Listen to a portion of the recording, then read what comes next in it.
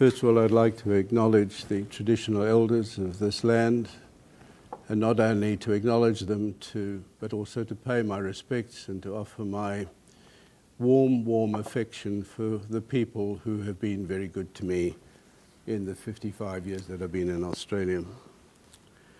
And on this 50th anniversary of the Monash Indigenous Centre, I think it's appropriate for me to do a kind of guideline to what has happened, in my view, over the last 50 years. So I'm going to take you on a kind of 15-point voyage, and we'll see what you make of it at the end of it. In 1896, when investigating ways of stopping the physical killing, the genocide, the kidnapping of children and women in North Queensland in particular, Queensland colonial government appointed a man called Archibald Meston, and in 1896 he did a very quick report. It only took him 6 months to do it, and he said the genocide has got to stop.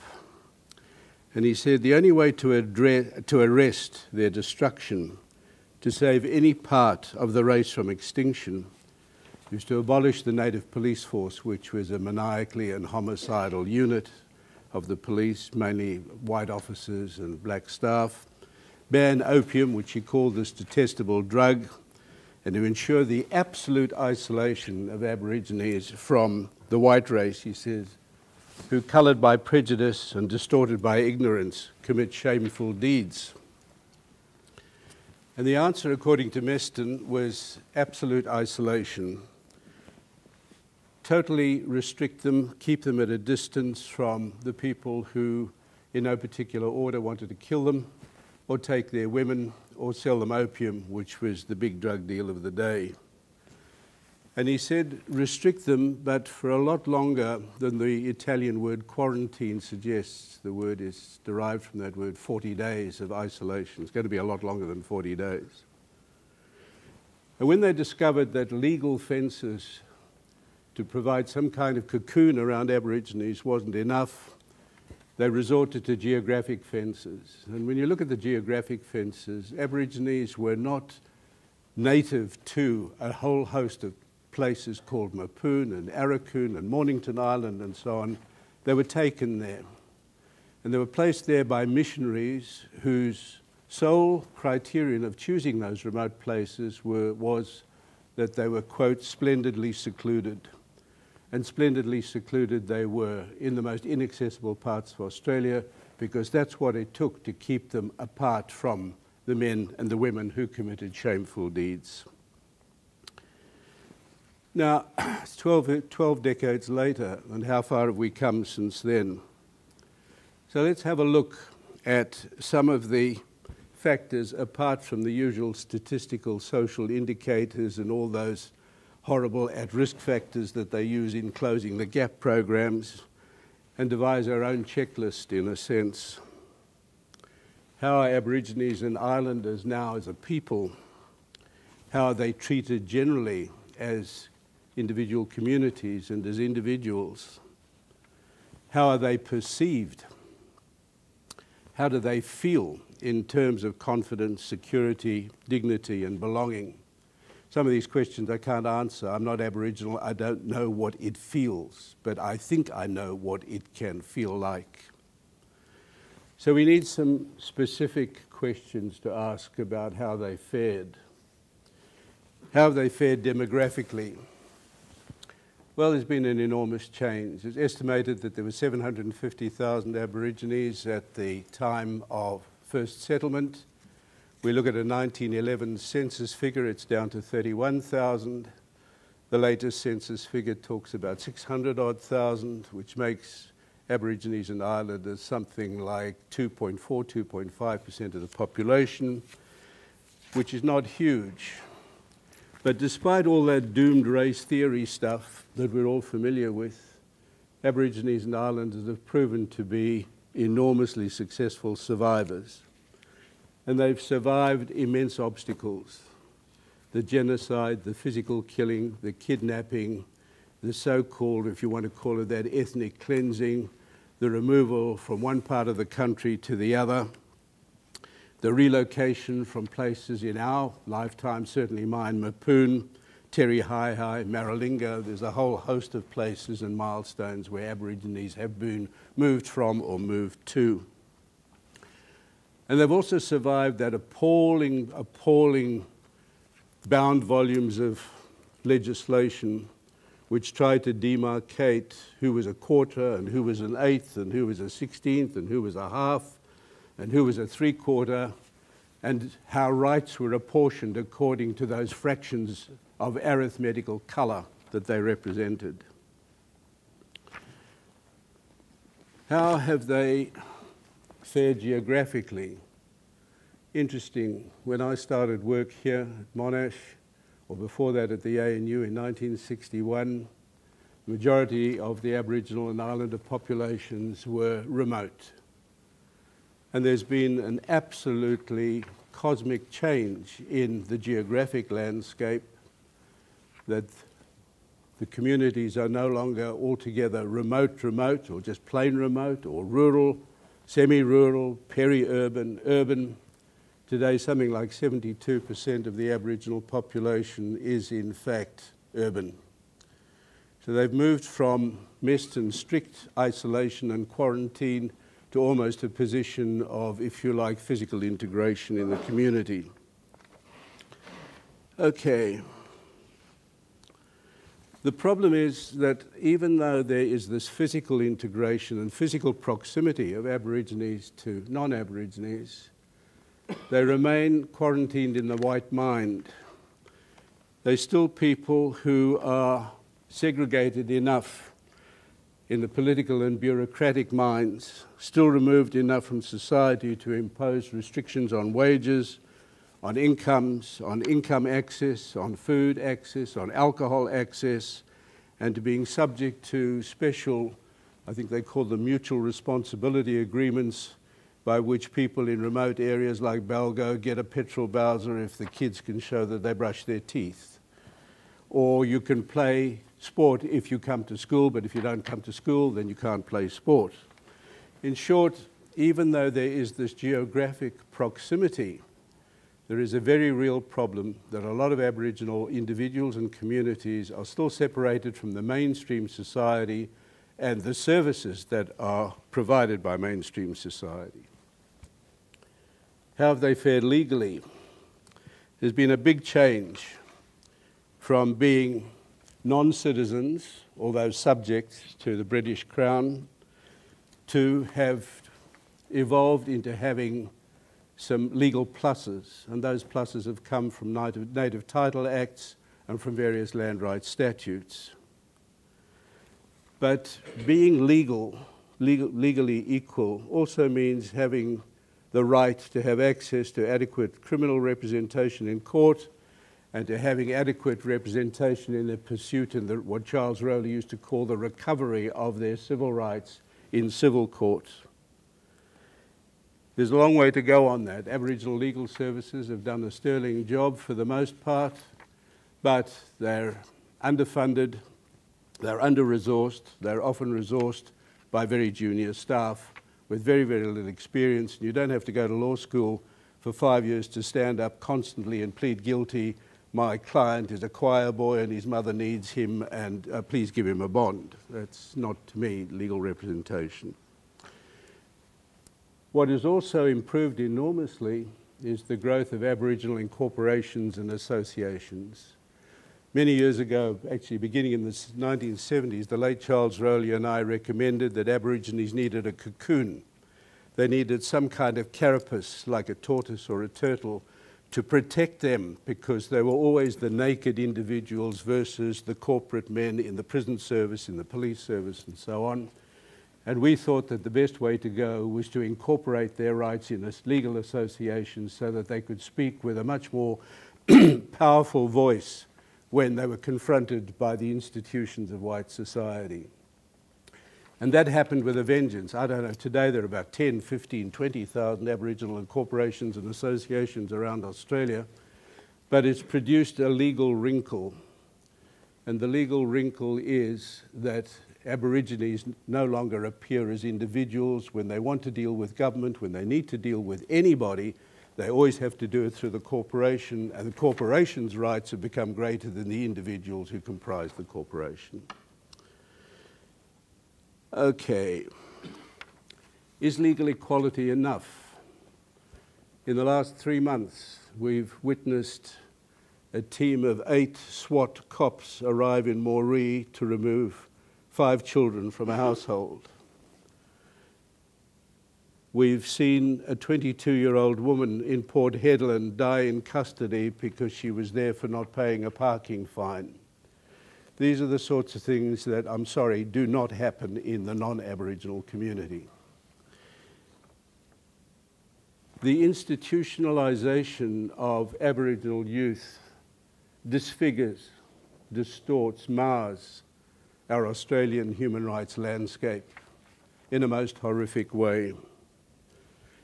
I refuse to concede that there has been such an incredible change in the 50 years since I started looking at some of these things, when Aborigines in general, in the Northern Territory and Queensland in particular, where I worked, where they were the most law-abiding segment of the community, even though they could commit crimes that only they could commit, like drink liquor, have access to alcohol and so on, and they have now become, according to the statistics, the most criminal community on this planet. Now, something is amiss. The question is, we can ask later, what has happened in between? Why? How have they fared politically? They achieved federal voting rights in 1962, but that didn't stop West Australian Liberals from trying to disfranchise them at West Australian elections in 1978. And since then, yes, you can say to me, why are you so negative? There are positives, there are parliamentary representatives, there are cabinet ministers, there are leaders of political parties, there are deputy leaders of the opposition, there's presidencies of the Labor Party, and so on and so forth. Okay, and now we are faced with yet a question that's been raised, I don't know, about 100 times since I've been in Australia. Let's have 4 separate MPs for Aborigines in the manner of the Maori in New Zealand, etc., so they can have special representation. We now have a Prime Minister who's talking about putting Aborigines into the Constitution, but only in 2017 on the anniversary of what was supposedly a New Deal, but was nothing of the sort in 1967 referendum. Why in the Constitution? Well, they won't really be in the Constitution. They'll be in the preamble of the Constitution in a symbolic way and being listed as First Nation peoples. Very important step symbolically, but that's all it is, symbolically. The only thing I can urge Aboriginal friends to do is what friends in New Zealand and Canada have done, and if they play their cards right, they can use that First Nation status to win a number of political and moral battles which they won't be able to win legally. The United States has just given $500 million to the Navajo people for the mismanagement of their lands. Canada and New Zealand have made enormous financial and land reapportionment settlements on their native peoples. We're still waiting. And one can recall that famous February 2008 speech by Kevin Rudd, where the nation stopped to listen to that dramatic speech, but there was a little wrinkle at the end of that speech, a little PS which got tucked away. There won't be any reparations because we can spend the money much better somewhere else. Okay.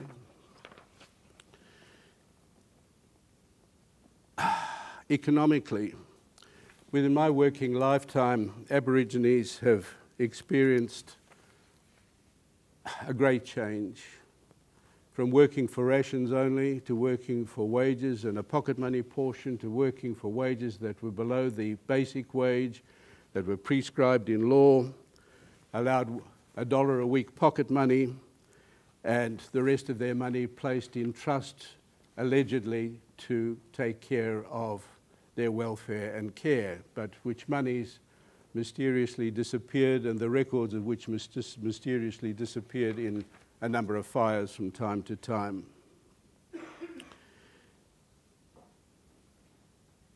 Even though things have changed remarkably on a number of contexts, Aborigines remain the most under-income segment of our population.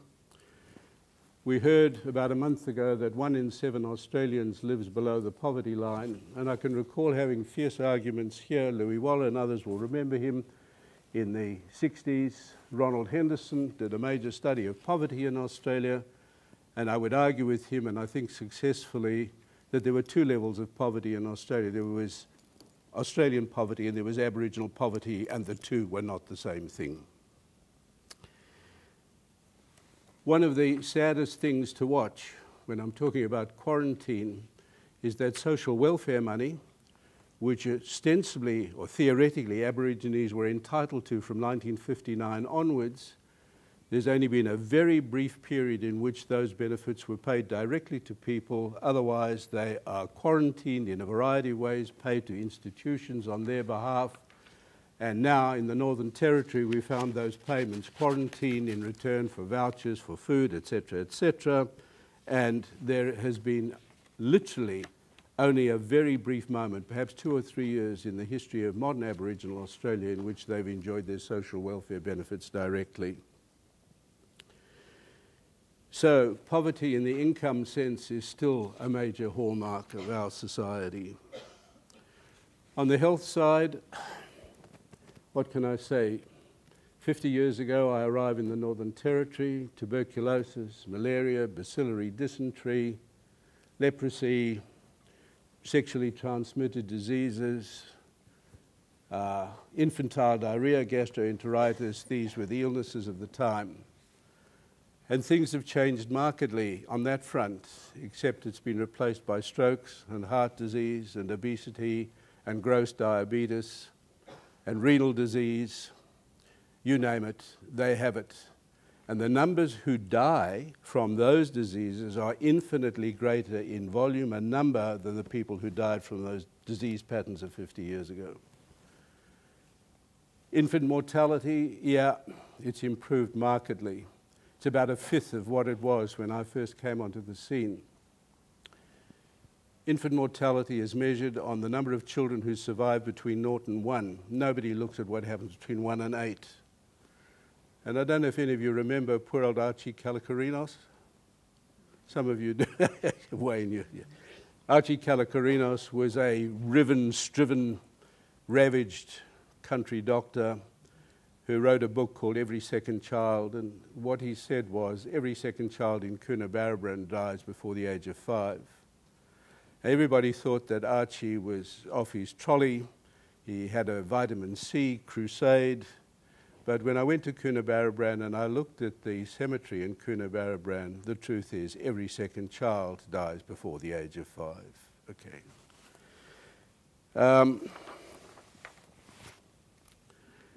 Life expectation. Everybody goes berserk about the numbers, the statistics we get from the Closing the Gap, and it's now said to be an 11-year gap between male life expectation of Aborigines and non-Aborigines.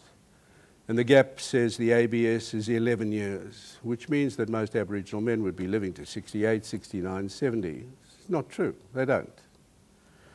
And the gap is more likely 30 years. And you don't have to believe me, and you shouldn't believe the ABS statistics. Just go to cemeteries and have a look at the headstones and see how old the people are when they're dead. And they're not living to 68 and 69 and 70. Okay, residentially, how have they done? Look, I don't want to spend too much time on the vexed question of Aboriginal housing. It has always been a major problem. It always will be a major problem. Why? Paul Hasluck says in 1951, when he announces the assimilation policy, Aborigines should live, quote, after the normal Australian manner, whatever that means. But 3-bedroom cream brick veneer homes are not for Aboriginal people. They're not a nuclear family of a married couple and 2.2 children. Their housing needs and family sizes just don't basically fit with our notion of what a nuclear family house design should be. And scheme after scheme after scheme has been tried year in and year out, some new architecture school, some new program, building new Aboriginal housing, etc., etc., etc. And the answer is nobody has really, except for a guy called Wally Dobkins in the Northern Territory once, he was an interesting Zambian, have really tried to consult seriously with Aboriginal people what it is that is needed in terms of housing. We now have a report from Rachel Irving about the conditions and housing of people in Kununurra. The Aboriginal people of Kununurra don't want houses that are designed in Perth because the Perthians have no idea what it's like to live in Kununurra. Nobody has an idea of what it's like to live in Kununurra. Believe me, it is the end of the world. She's now produced a report on something new in housing, and that is homeless Aboriginal kids. In my lifetime, one never saw Aboriginal homeless kids because they were always taken in by Relly somewhere. There are now Aboriginal kids out on the streets who are not being taken in by anybody. Educationally, fantastic changes. On these very premises, in 1969, the late Sid Dunn, who was Professor of Education, and I ran a national seminar. And one of the papers, which I think I gave, said, amazing, we've broken through. There are 9 Aborigines at university in 1969. Hey, that's 40-odd something years ago. Today there's something like 30,000 Aboriginal and Islander people have been to TAFE or to some kind of tertiary institution, which is great. We have dozens and dozens of programs, private school after private school, at least in Sydney. I'm sure it's the same in Melbourne. Riverview, Ignatius, St John, Scotch, all of them. Cranbrook, they're all running programs for Aboriginal. I addressed the Riverview kids last year sometime, or maybe it was 2 years ago, and I was asked to talk to a special class of boarding school kids at St Ignatius, the school of Tony Abbott. And there were 38 students in that one class, yeah? All great stuff. Okay. There are now doctors, there are dozens of lawyers, there is an eye specialist, and so the list of achievement goes on. But if you look at the Northern Territory, you look at North Queensland, at the general mean reading and writing ability of the average Aboriginal and Islander kid, way, way below the norm. What about role models? Yeah, in my time, there have been some great role models. Charlie Perkins, Margaret Valadian, Colin Burke, Eleanor Burke, the Atkinson family, Bruce McGuinness, Gary Foley, Marcia Langton, Larissa Berent, Noel Pearson. They're all there as role models. But in the end, when Buddy Franklin can earn $10 million over 10 years, why in hell's name do you want to go to school for 12 or 15 years and wind up getting a job as a tour guide or a forest ranger for 40 or 50,000 bucks, or even an academic for $130,000? I think that's what they get, Lynette. I don't know what you get. When you can get 10 million. When Jonathan Thurston can be earning $1 million a season playing rugby league, when they can pit their bodies against their opponents without having to go through all this educational hoo-ha. So I'm sorry to say it, sporting fan that I am, the sports model is still a greater model than the educational model. Culturally, yeah, fantastic. Aboriginal culture has truly arrived. And if you don't believe me, look at the pictures from the G20 last weekend. And with every single backdrop, Putin, Modi, whoever it was, Aboriginal paintings in the background, swarming all over the place, suffusing the place, overwhelming the place. It's wonderful, it's lovely. Aboriginal culture is here to stay. Eisteddfods, dance theatres, artistic companies, plays, music, art, literature. It's just wonderful to see the absolute explosion of Aboriginal culture, almost to the point where you wouldn't know that we had an Aboriginal culture. I mean, a non-Aboriginal culture. Okay. It's come a very long way from the days when, Sandra will remember this only too well. I go into the welfare branch office in Alice Springs to buy a watercolour painting by Keith Namatjira, and the typist on the veranda says to me, "What's this?" And I said, "I need you to stamp the painting," because you couldn't buy a painting without it being stamped by a welfare branch officer.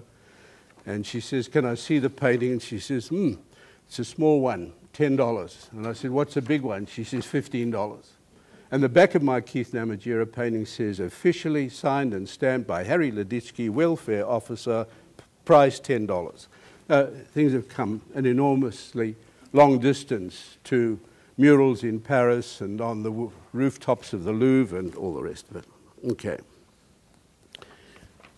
Aboriginal art and culture has been appropriated and taken over, but it doesn't matter. It doesn't matter, really. It's exploited, whatever. It doesn't matter. Socially, how have they fared? A very important question. Suicide is a social issue. It's not a medical one. It's not a psychiatric one. It's not a health one. It's a social problem with socio-environmental causes. The answer is not to be found in the depression basket. There are explanations for it, and I've been working on this for years, and I continue to work on it while I run short of breath. Aboriginal suicide is amongst the highest on the planet, and the rates in the Northern Territory are about 12 times higher than the national norm and about 17 times higher in the Kimberleys. There's got to be an explanation for this. It's got to be addressed. It's the social indicator, in a sense, to end all indicators. And this has only been since 1960, and a lot of people don't believe me when I say there was no Aboriginal suicide before 1960. Believe me, my friends, I've scoured every police record, every magistrate's record, every court record, every anthropology record, every missionary record. There was the occasional self-harm, but suicide, as we know it, was not in the Aboriginal vocabulary. And Eve Fessel here and others will tell you there is absolutely no word in any Aboriginal language or dialect for suicide, nor is it depicted in paintings in artistic works. Why? With all due respect to the great man they buried last week, Gough Whitlam, he arrives in 1972. He suddenly says the Aboriginal communities have got to have autonomy. They say, here's a budget. You're on your own. Autonomy. We want to see the spreadsheet bookkeeping at the end of the year. There isn't electricity, for God's sake, let alone a computer, let alone somebody literate in English or in modern accounting arithmetic, and everything begins to implode. And what happens is that the structures, as bad as they were, and I'm not suggesting for a minute we go back there, the draconian structures that were there throughout the beginning of the 20th century and are suddenly removed overnight cause communities that were ordered communities to implode, and they become disordered communities. Okay. The racial abuse socially is still there. And the racial abuse is to be found in many quarters of Australia, not just on the football field, but hardly on what we might call a Barry spur of the moment. You find it from an English poetry professor at Sydney University, and you find it in a sense propped up, or an attempt to prop it up, by no less a person than our current Attorney General, who nearly got away with doing away with the fragile protections that we've got in the Racial Discrimination Act, when he argued that Australians have a right to get up in the morning and be bigoted. Popularly, how have Aborigines fared? Well, some good things have happened. All those dreadful cartoons we used to see from the Bulletin magazine and Smith's Weekly, depicting sort of destitute, fly-blown, unhuman stick figures wandering around in the desert somewhere, they've all gone. But we still have problems. We have the problems of people still talking about real Aborigines as opposed to Andrew Bolt Aborigines. And we still have this kind of strange hang-up of wanting the noble savage, the head-banded spear, one leg, standing one leg, looking out in the eternal dream time. This is the romantic picture we still like to hold on to, but it is no longer the picture, if ever it was. Today, when you look at Aborigines in popular culture, you can't watch your television set without seeing an ad for an Aboriginal netball player or basketball player or Aussie rules footballer, rugby league player, rugby union player, and now we have 13 to 15% of all players in AFL and rugby league are Aboriginal or Islander, which is a remarkable percentage or over-representation. Okay, all this is great at one level, but what does this do for remote communities or the rural communities? Is there sporting equality? Is there access to fields, lights, grass, ovals, pitches, change rooms, physiotherapists, trainers, coaches? No, not at all. So we still have great parts of Australia. I once described them as looking like Afghanistan in wartime or Somalia in drought time when you look at the sporting facilities in rural communities. I'm nearly there. I have an issue, and Colin inadvertently or advertently related to this about the changes of name, the nomenclatural problem. Aborigines are unique in Western society, the society in which native peoples were colonized in Western countries, of never having been allowed to call themselves by the name by which they wish to be called by. So they were Aborigines from day one.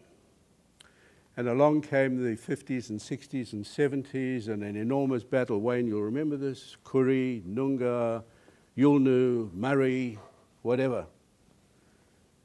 And this lasts for 20 years, and suddenly the cute and chic vocabulary overtakes it, and everybody is Indigenous. And what is this? I don't like the word, you may like it, I don't. Indigeneity, what does it mean? What it does is it obliterates the history of diverse Aboriginal communities, absolutely obliterates that history, the enormous historical, geographic, and legal differences that there were between them. It doesn't distinguish between Torres Strait Islanders and Aborigines. It doesn't distinguish between South Sea Islanders and Aborigines. And everything gets suffused under the word Indigenous, even with a capital I.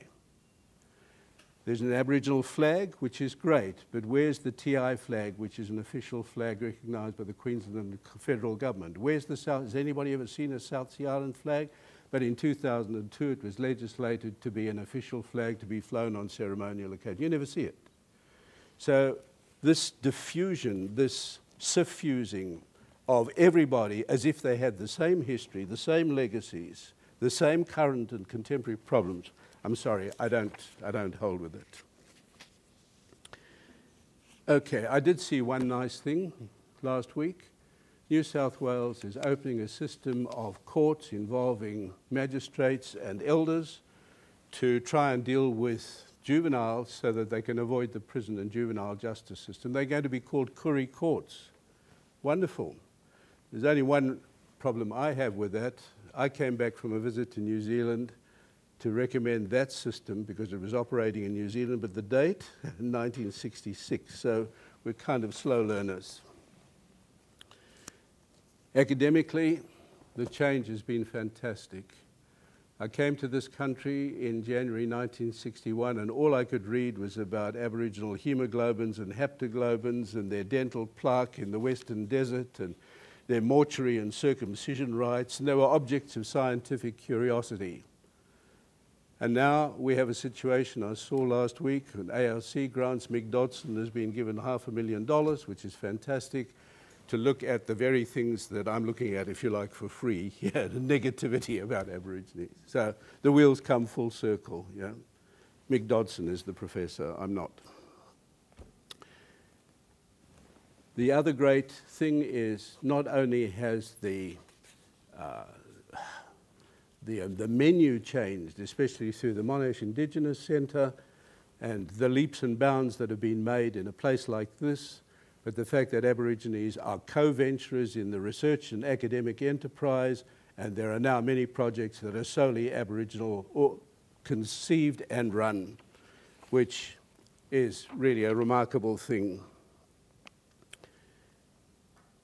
Okay, I came here in 1964, and my outrage knew no limits because the Australian Institute of Aboriginal Studies, which began in May 1964, had a mandate to look only at, quote, the disappearing aspects of Aboriginal life before it is too late.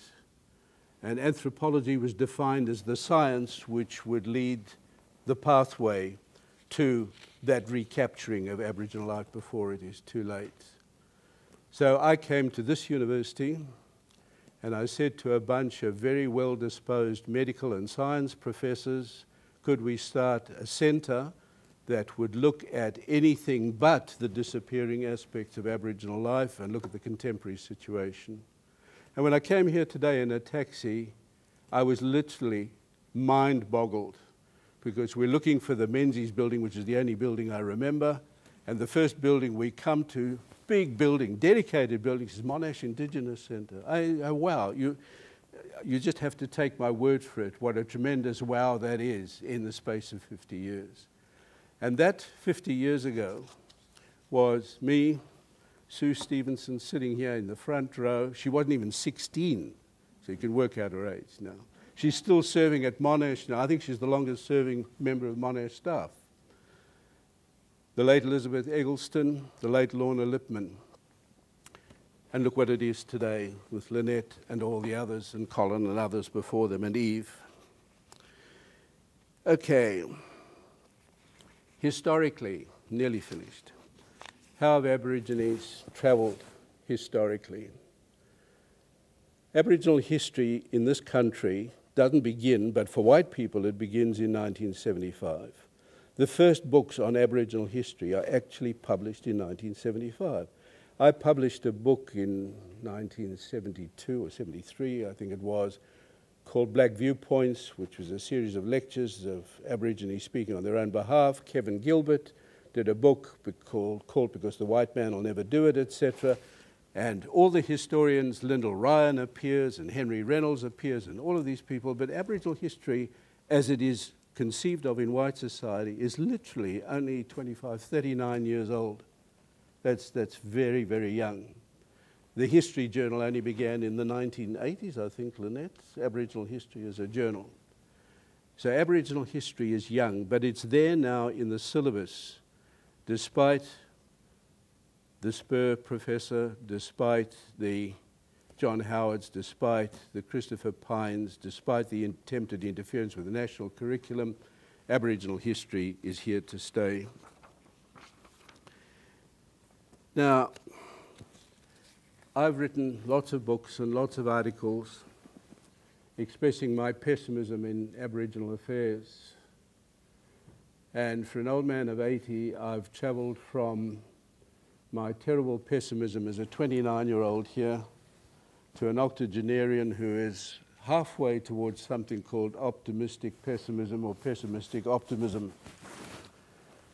And I always end these sorts of things with a thought, if I were Aboriginal, would I rather have been young then or young now?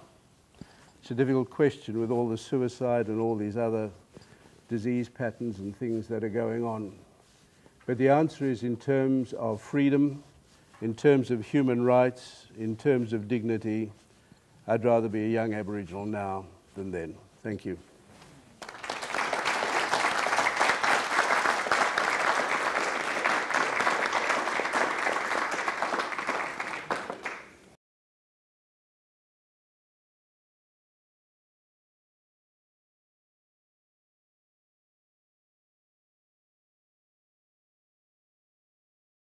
No, it's not okay. It's not okay. But it's on the map. It's out there in the marketplace, both in the Aboriginal marketplace, in the sensible non-Aboriginal marketplace, and of course there are always the exploiters, there are always the vultures, there are always the scavengers who are going to make a quick buck or who are going to do dreadful things. I mean, the history of exploitation of Aboriginal art, which I think a book has just been published recently by, I've forgotten the man's name, but it's the inside story of Aboriginal art theft and so on and so forth. It's not a pretty story, and I can remember guy after guy coming up from down south to Yirrkala and to Elcho Island and places like this and offering tins of tobacco for paintings that wound up in Qantas House in Tokyo and so on and so forth. There is a stronger and stronger Aboriginal movement to begin to ask for their share of the goodies for this. You can't really stop cultural exploitation. You know, you go to the United States, you go to Canada, you go to Commonwealth Games in Canada, and what do you see? You see Haida totem poles, and you see Mi'kmaq Indian motifs, and you see Inuit imagery, and so on and so forth. It seems to be that Western society doesn't have enough belief in its own cultural, artistic heritage, but turns to the native one as if to say, this is us, this is Canada, this is New Zealand, this is Australia. Can we stop it? No, I don't think so, but it's certainly healthier than the other way. And the other way, by the way, was my first visit to Elcho Island. Molly, I think, Delemos, you went to Elcho Island. Yeah, Elcho Island, the Reverend Shepherdson. No, Aborigines are not allowed to engage in any artwork. Why? He says the Methodist Reverend, it'll strengthen their culture. So he banished it.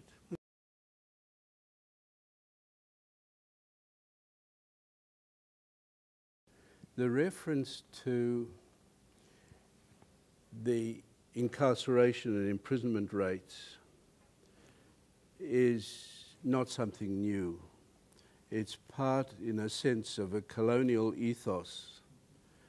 And that colonial ethos in Australia is stronger than in most other settled countries like Canada and South Africa or whatever, is that assimilation is still the major river that runs through Australia.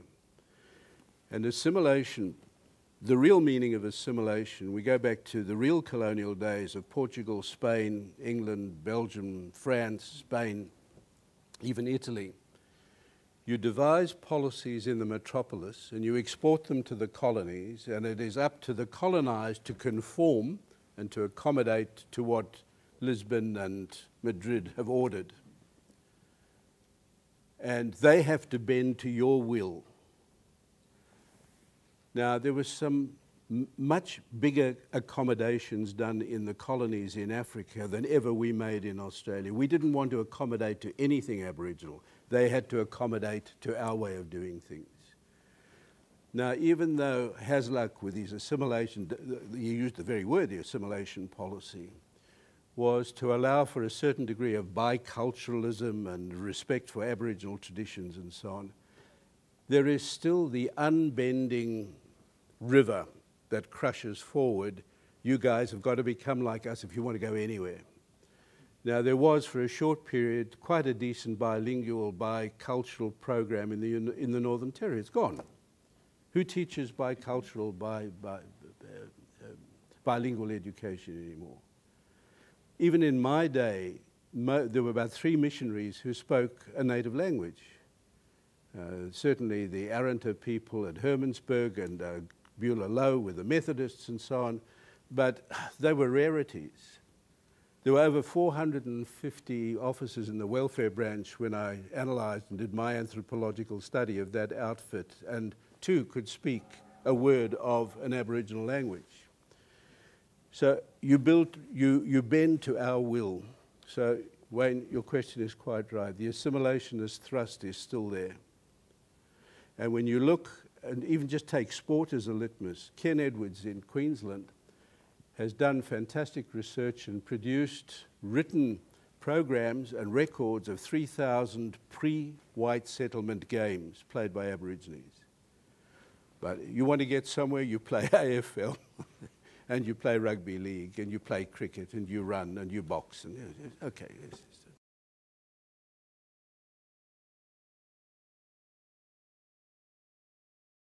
Okay, it's a good question, and I'm sorry we don't have a long time to discuss that whole very, very serious issue. The Aboriginal appearance is almost like yesterday, 1960 plus. It occurs very often in clusters. It occurs amongst family members. It doesn't necessarily occur where there's a history of suicide in the family. It doesn't necessarily occur where there's been domestic violence in the family and so on. I've talked to literally hundreds of kids who've survived their suicide attempts, and the only common theme that I can get out of the answers, such as they are, and this is playing pool with these kids in country towns and drinking beer with them or whatever. Why do you feel this way? Well, life is so shitty down here, I'm going to try it up there. And I say, well, do you know? And they say, well, Professor, do you know? No, of course I don't. Yeah. Okay, the contagion cluster has never been fully explored. We don't understand it. We don't fathom it. It doesn't have the pattern that you find in white middle class or semi-middle class or even a lower middle class urbanized families. The factors that are at work, in the work that I did, I studied Aboriginal communities in the ACT in New South Wales and then the Maori in New Zealand, and then again in Canada, in Nunavut, amongst the Inuit people. There is no serious record of depression or mental illness or mental issues associated with those kids' suicide. The Canadian experience is very interesting. A lot of it is now emerging as broken relationships.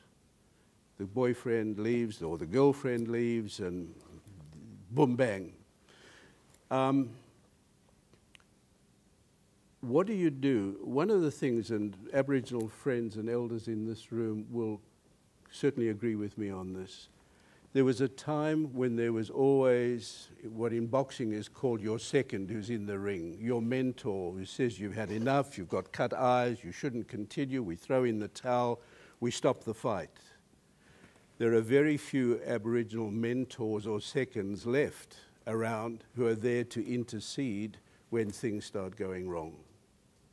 And this is a very serious problem in a lot of Aboriginal communities. That responsibility, which often devolved on the grandparents are burnt out and they're tired. They're not there because the parents are not there or perhaps have never been there in many instances. But there are no mentors left. So your question is, does an Aboriginal kid at Balgo go to the only telephone booth for 500 kilometres and phone a hotline? No, he doesn't. Does he phone your clinic? No, he doesn't. Will he ever? No. The question is, how do you go out to that community? How do you find and resurrect the boxing seconds or the mentors to be there? And I don't think it's all that difficult. One of the things I think we need more than anything else, and I'll just end with this, every Aboriginal community I've ever visited, and I hope this rings a bell with you in your practice, a lot of Aboriginal kids live in a total cycle of grief. Every week they attend a funeral or 2 funerals. Now, there are no grief counsellors, nor are there any mentors who can act as the equivalent of grief counsellors. You don't have to do a 4-year honours degree in psychology to be a grief counsellor. And my point is you can train local people to be the equivalent of a grief counsellor, to be there to try and interrupt that constant. We were in Cobar, I think we went to 2 funerals in a week. You go to Walgett, you go to Wilcannia, 2, 3 funerals a week. Yeah. Thank you very much. Thank you.